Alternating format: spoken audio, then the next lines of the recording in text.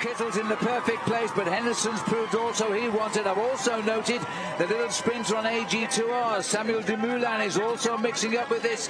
They're going to have to lead him out an awful long way from the line. There's only one man left here to lead out Marcel Kittel.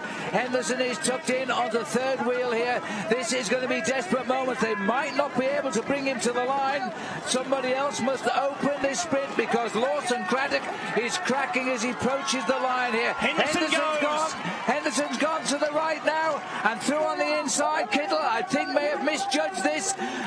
Greg Henderson wheel to wheel. Kittel is coming clear. Marcel Kittel opens his account as he did 1 year ago.